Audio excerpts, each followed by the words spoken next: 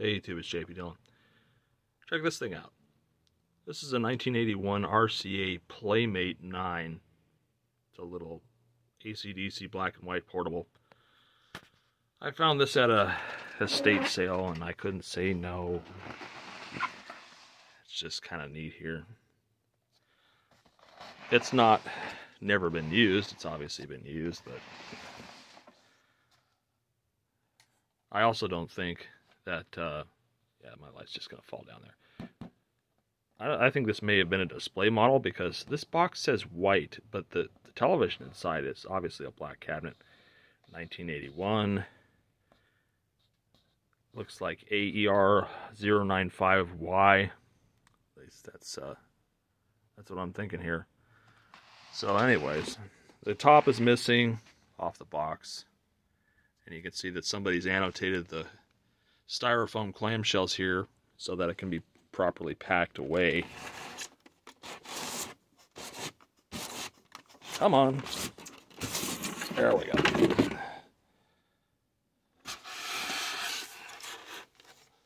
But there it is. In pretty nice shape. Let me get the box and stuff out of the way here. Oh yeah, and there's the 12-volt car adapter and manuals and accessories. We'll look at that in a second. Pull this away. This is probably going to require two hands. Hold on. We'll get the camera positioned where you can see it a little better, but yeah.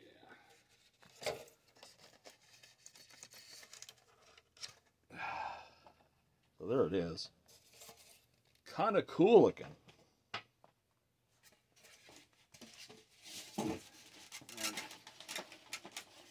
Best part of it all, it's got a little bit of obvious use here. The paint's kind of flaked away there, but we have a optional battery stock. Contact your RCA dealer. Limited warranty. Operating instructions. Safety points you should know about your television.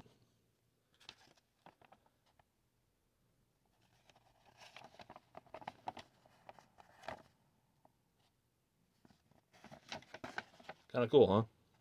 Anyways, I have absolutely zero idea if this works or not. I picked this up, thought it was too cool to leave there. Apparently these guys purchased this in '82. AER095L with the serial number there. How to adjust your picture and tune. Operating external battery pack, service, battery storage, blah, blah, blah. So, pretty cool stuff if you ask me. I like seeing these things. I'll do videos on the other two sets eventually. I got two other sets at the same place that were just absolutely mint, but we'll go through those. So I have no idea if this works. Absolutely zero idea. So we're going to do the scary thing and just plug it in and juice it. And if it works, great. If it blows up, then we get to repair it, huh? Also, there's this like weird mark in the face there. So let's turn this on. We get some kind of noise there. I hear high voltage sizzle. There we go. There's a raster.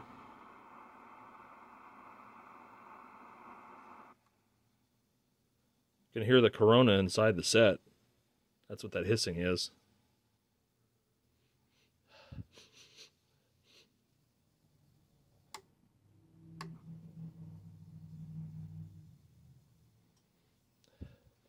Definitely some smells, which are getting louder.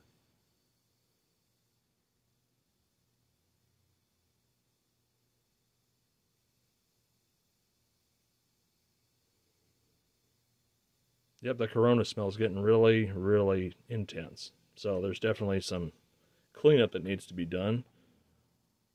But it's got ample brightness. Let's hook a signal up to it and see what we get. I didn't even see the little tag on the back here. That's cool. This one was manufactured in 1980. So they bought it 2 years after it was made. You can tell the last time this was used, the only thing it was used for was over-the-air TV, because there's no adapters hooked up to it.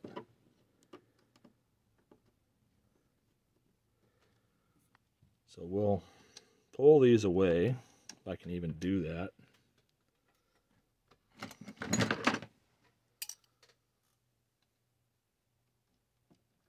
The wiring is very stiff. The plasticizer on this wiring is just not there anymore.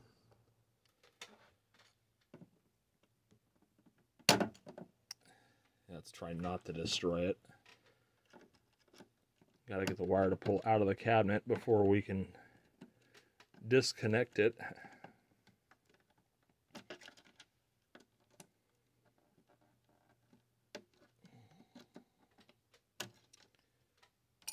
Yeah, the wire is super stiff, so it's not one to bend and flex, and I don't want to break it.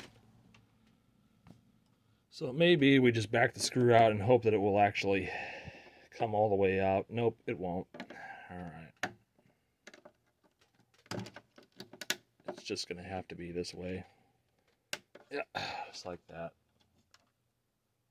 Hate having to do stuff like that, but we have to attach the transformer somewhere. So we'll go ahead and tighten these down, and then we'll hook a signal up to it and see how the picture looks. Because nominally it runs. We have our contrast, vertical and horizontal hold on the back.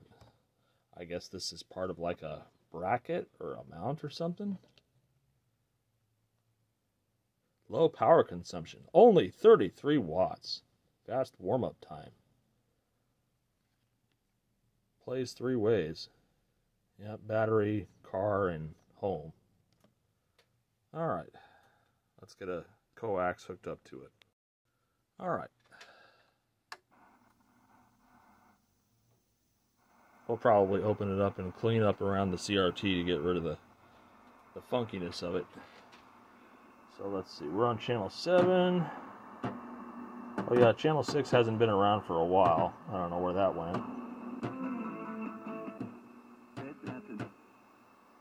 All closed their doors forever, but Jerome's has taken over this space and filled it with the biggest. Come on. Don't miss it. There we go. Fox 5 News is sponsored in part by San Diego Community College District.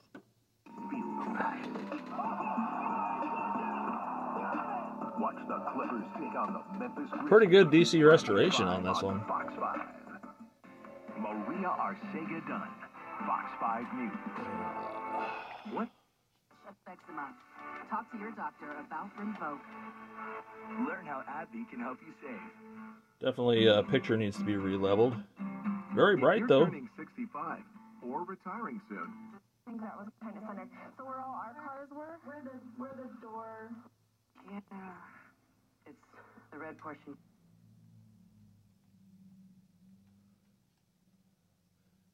Yes, we've lost 2 networks now because of the switch to ATSC 3.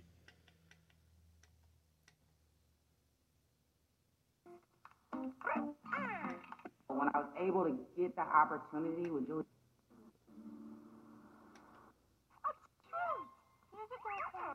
Oh my gosh, and reveal the voice coaches who are Not thinking of packing up your truck and leaving, right? My weight. The corona's calming down a little bit. Down here. I love Tiny Troy and his tiny, gorgeous hair. He's the best. Make every watch. The contrast is a little bit too high for my taste. It is kind of beamy. That pot is very touchy too. I just Wayfair. That's Wayfair, saving time, saving money. Wayfair's your whole Much better. vanity. When I Wayfair, I wait. No, porque Luis Enrique was Portable state. So I have these ideas that I think. But yeah, this thing's looking good. Dave Sporting Goods having a real big sale on golf Rewind's been moved to KUSI. It used to be on KSWB. iBuySD.com is the easiest way to sell your house. When you sell your house to iBuySD.com... Cool, man. So we know it works pretty well, but I still want to see what's inside of it. So let's crack it open, and we'll clean up around the bell of the tube, and maybe we can get rid of some of that corona discharge. All right, so I've never really taken one of these apart before. I've already removed the two bottom perimeter screws here. This one here. There's a couple up top by the handle. There's one back there on the left and another one on the right. And I still don't know if I have to take it apart in some cockamamie way, because the tuner sticks up, but even if you pull the knobs off, the shafts are still sticking up way through the plastic. Now, even though this works, I always like to go through a TV, A, to familiarize myself with it, and B, to catch anything that may be important. So now that I have the screws loose, oh yeah, I can definitely feel the back cover loose. That whole thing wants to just slide back. So let's see if it'll do that. No, nothing. Oh, there we go. Okay, now it's loose. I guess the tuner is going to come with it. And it wants to tilt back. We have a ground to unplug on the tuner here. And then we have that. So that certainly looks like our service position there. And is there any additional means to it? Nope, everything else is hardwired in, except for the RF plug for the tuner. So let me rotate this so that you can kind of see.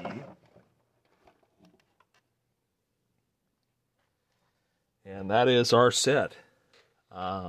Very basic. Mostly discreet. I see only one IC.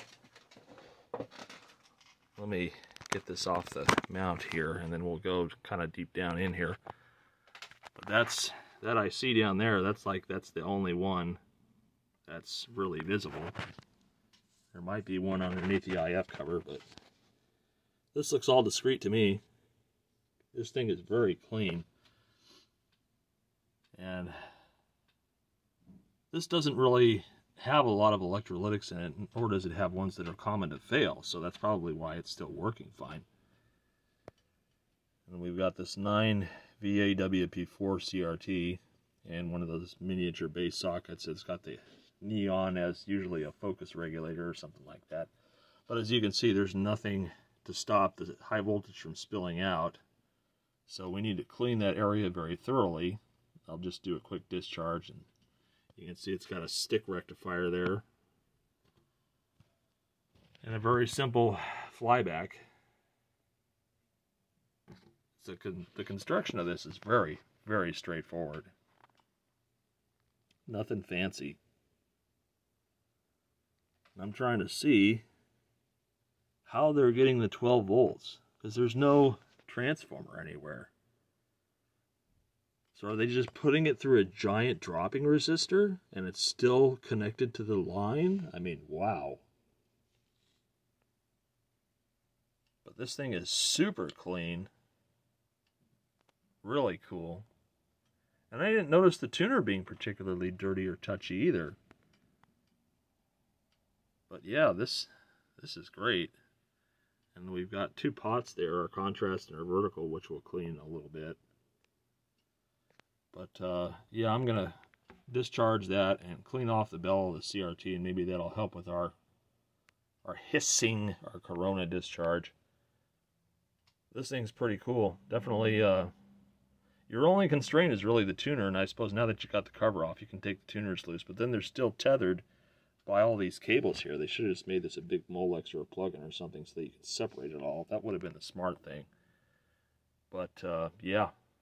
Alright, let me put the camera back on the mount and we'll discharge it and clean it up some. Okay, so I'm just going to take a clip lead, clip it in here since that's nice and exposed, touch it to the Aquadag. No sparky arky. And since it was grounded to the tuner, we'll just touch it to the tuner ground here, but still no sparky arky, so I'm guessing this thing was already discharged. Better safe than annoyed, because when you get hit with that voltage, it definitely makes you jerk. Okay, so I'm going to do the simple thing and just get some alcohol. I'm using that because it's very volatile and it'll evaporate quickly and won't stick around. So I'm just going to wipe this guy down all around the high voltage connection here, make sure there's no dust or anything that's still there. It's just going to be nice and clean, because the hissing you're hearing is literally high voltage arcing to the dust particulates on the bell of the tube, which is adjacent to the aquedag, which is grounded, so it's just a current path.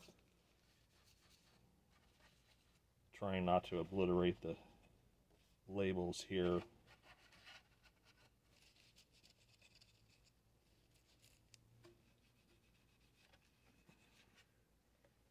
So we did get a little bit of trash off of there. And now what I'll do is grab me some fader lube.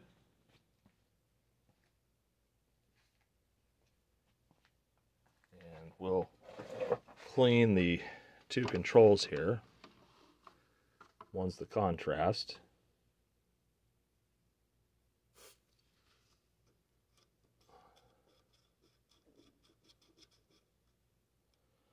And the other one's the vertical hold, which is actually right in the center. That's normally usually see it about 60% on one side or the other. So that's cool. I'll probably have to tweak it again anyways, but whatever. Okay, so let's rotate this. And then, for grins and giggles, I'll clean the two potentiometers, the brightness that's down in here, and the volume that's down in here.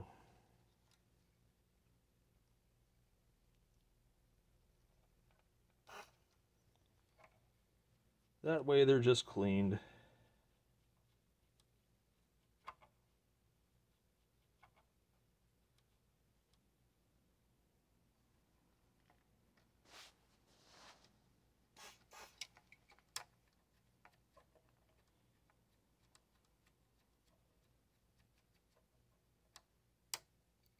Okay, so that's all cleaned up. Just want to show you a little notice here I'm seeing. And that says it's normally supposed to run at 12.5 kilovolts, not to exceed 19. So that's why we have a nice bright picture, a lot more high voltage than typical. Most of these hover around 8 to 10. And I think just so that we can do, the only service adjustment on here is the vertical height. And so what I'm going to do is just reattach the ground to the tuner with a longer lead like this. And then I think I want to adjust the vertical height. And maybe do it in such a way that you guys can see it. So, or at least see the difference. So let me reattach all this. I'd be curious to see how they derive the 12 volts, because there's no transformer. So I'm guessing that they just have these three giant resistors here that are just a big voltage divider. And since the television doesn't draw a huge amount of power, they're just doing it that way.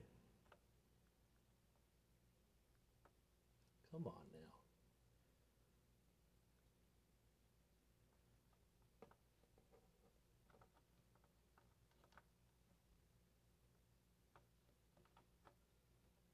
Fumble fingers here trying to figure out how to attach this cord that was just previously attached. Alright, there we go. And then we plug this back in.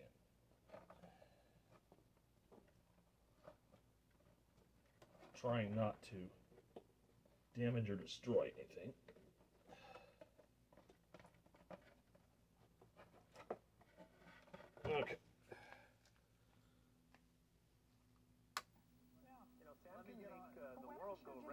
I see that most of our hiss is gone.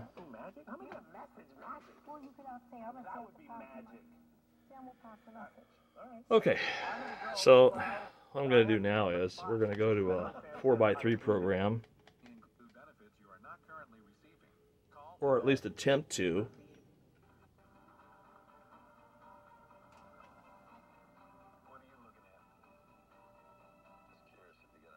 Alright, and then I'm going to come back here and adjust the vertical height until we start to get black at the top and the bottom.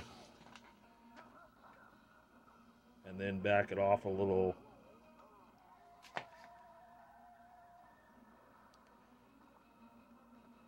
Just until our get a little tiny bit of overscan there. That's about where that's set at, right? There's no other adjustments to make in this set. That's all it is. But no more nasty hiss. There's a little bit of crackle, but all that Corona hiss is gone. Yeah, no more hiss. So we took care of that issue. All right, let's put it back together.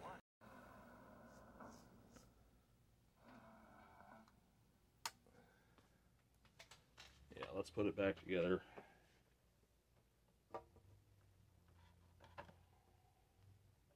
Should be fairly easy, right? Came apart really easy.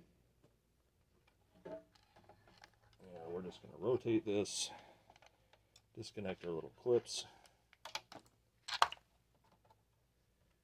and exactly as we took it apart. So tilt this up just enough to get the ground wire attached.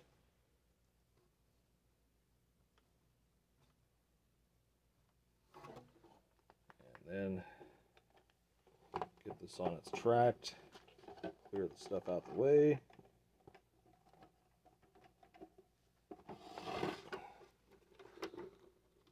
Got to get it lined up with the controls at the bottom here. There we go. And push back together.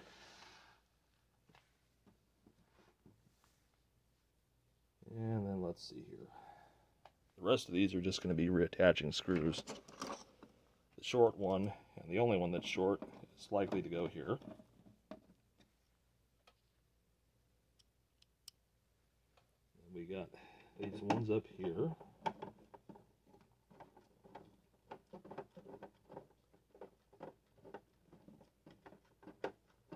So if you had to service it while it was apart and running, it wouldn't be very fun, but overall the layout of this machine is pretty decent. I'm going to re-glue that sticker before it completely falls off.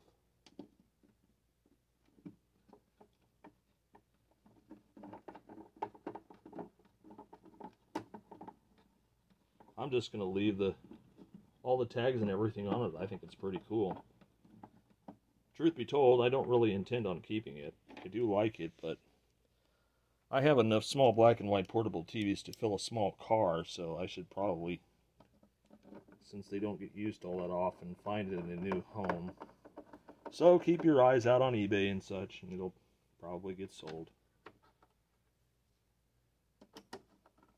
I'm just going to cut down on the amount of hoarding that I do from now on, just because I have too much crap. Alright.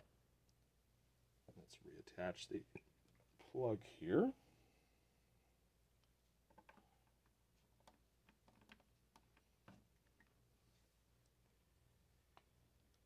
And then we'll spin this back around. Turn it back on, double check everything.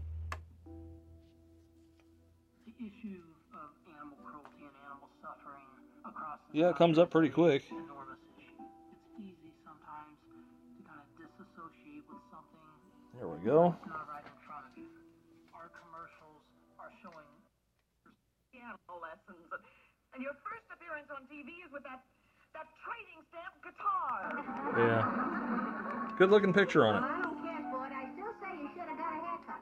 Super cool. Allie Wagner is there now. Got to stay off of content, otherwise it will get identified. Beautiful here, absolutely. Actually, gorgeous. it's not unlevel. I mean, the bottom part looks fine. The top has a little bit of a slant there, so it may just be a yoke defect. And so tell me a little bit about about this partnership, Jonathan? So, good morning. Natalie in her hands, you see, mine are clean. Bye. It's got a nice picture. I happen to pass a tennis court.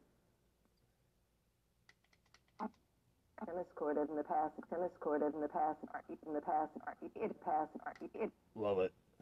Love digital, man. This has made our lives so much better. Lien Jesse put on your property. I tried to... Count on First Alert Weather to deliver the certified most... Pretty cool, man. Oh, a bird lure. We can activate our suit. Anyways, hope you guys enjoyed this little show and tell. And definitely keep your eyes out. If you really want this thing, it'll go up on eBay. Because I don't need another black and white TV, and it'll help pay for the other two. But yeah, thanks for watching. More stuff to come.